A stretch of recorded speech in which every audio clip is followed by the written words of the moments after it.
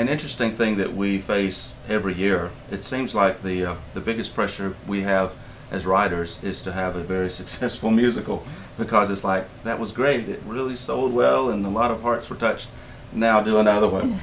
So to tell that same story year after year, it is important for us to find just that germ of an idea, and it seems like either the title of the musical or as we're talking about it, there's just something, there's a spark, there's an anointing that just catches, and we go from there.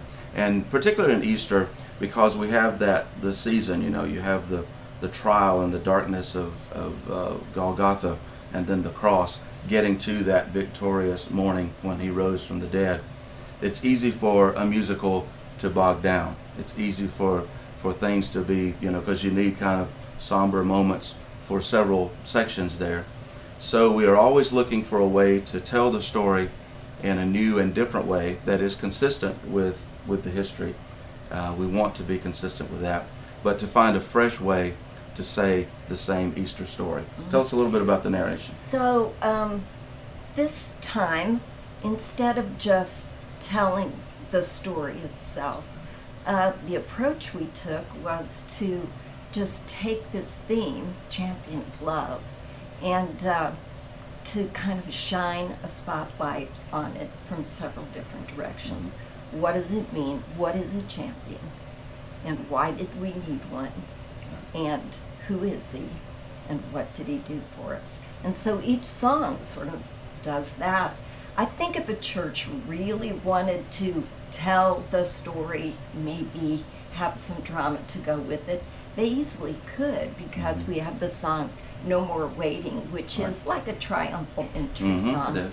And we go down to these tender moments that could be at the cross, and then the triumphant moment of resurrection. But really the narration itself kind of takes this approach of helping us to just focus in on who the champion is and what he did. I think there's some great opportunities here. If churches have a traditional passion play that they have put on for years and years, as many have, there are some moments in here that could easily be extracted from the musical and put into the storyline of the Passion Week. And to end with a song like Crown Him with Many Crowns, I mean, how do you top that? It doesn't get better.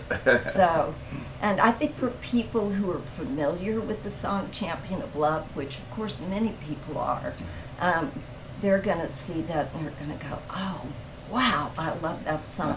For people who've never heard that song, it's going to blow them away. It is, yeah.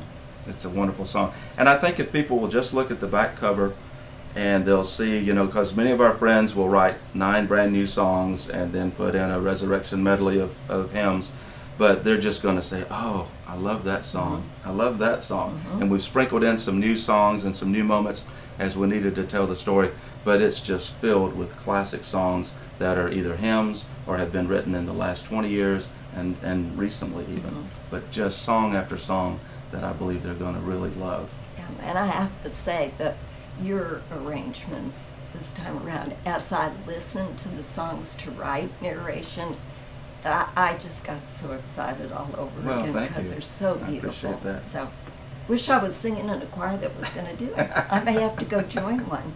We can find one for you.